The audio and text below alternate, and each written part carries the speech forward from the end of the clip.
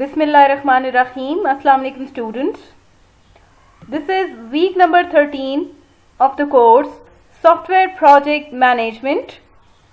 In this lecture we will focus on what is project risk management.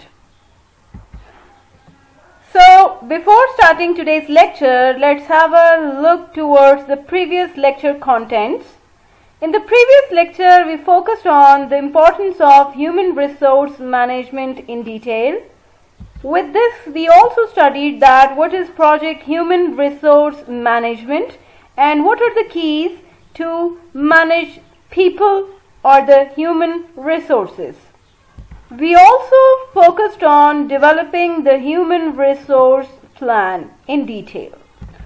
So, in today's lecture, we will start chapter number 11 of the book, which is Project Risk Management. Today, we will focus on an understanding that what risk is and the importance of good project risk management. We will discuss the elements involved in risk management planning and the contents of risk management plan. We will also list common resources of risks in information technology projects, as well as we will describe the process of identifying risks and be able to create a risk register. We will also provide few examples of using different risk response planning strategies to address both negative and positive risks, as well as we will discuss what is involved in monitoring and controlling risks. So first of all, we will see that the importance of project risk management. Project risk management is the art and science of identifying, analyzing and responding to the risk throughout the life of the project. So basically, this particular knowledge area of project management, which is called project risk management, deals with identifying, analyzing and responding to risks throughout the life of the project. So it involves to identify, analyze and how to deal or respond to particular risks in the life cycle of a project management, and in the best interests of meeting project objectives. The purpose to identify, analyze and to deal or handle or respond to risk is basically to achieve or to meet the project objectives. Risk management is often overlooked in the projects, but it can help improve project success by helping select good projects, determining project scope and developing realistic estimates. So in order to manage the risks properly, we work on projects related to risk management. It can help us to improve the project success by helping and selecting good projects, determining the project scope and developing the realistic estimates. By identifying the right risk, we not also can improve the project success by selection of right projects, as well as we can determine the project scopes and can develop the realistic estimates. Now we will see that what is a negative risk. A dictionary definition of risk is the possibility of loss or injury. So we can define the risk as a possibility of some loss or damage or injury.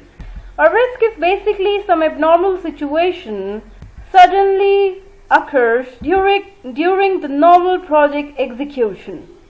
In order to avoid and manage these risks, we must plan for effective risk management process. Negative risks involves understanding potential problems that might occur in the project and how they might impede the project success. So the negative risks are the ones involves understanding the potential problems that affect the project success and that might occur during the project execution process. So negative risk management is like a form of insurance. It is an investment. So to manage the negative risk, we can assure the success of our projects by managing the risks effectively. If we will identify the negative risk before the execution of the project, we will have a contingency plan to manage those risks which suddenly occurs during the project execution process. So at that time, we will have a contingency plan in order to manage those negative risks. This will, of course, improve the chances of project success by managing these potential negative risks. So, we can say risks can be positive. How? Positive risks are basically those risks that result in good things or happenings, sometimes called opportunities. In order to make the process more effective, we have certain opportunities. By utilizing these positive opportunities, we can make the execution process more efficient. So these are those types of risks which has a positive impact on the execution of the project. They can bring positive changes inside the project execution. So, a general definition of the project risk is an uncertainty that can have a negative or positive effect on meeting project objectives.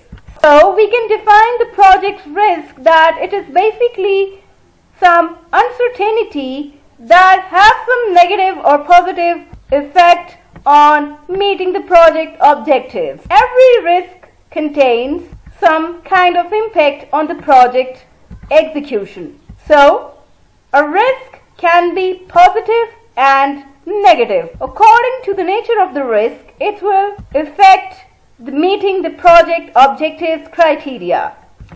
The goal of project risk management is to minimize potential negative risks while maximizing potential positive risks. So, the focus of project risk management is to avoid or minimize or reduce the negative risks as well as to maximize the potential positive risk in project risk management process.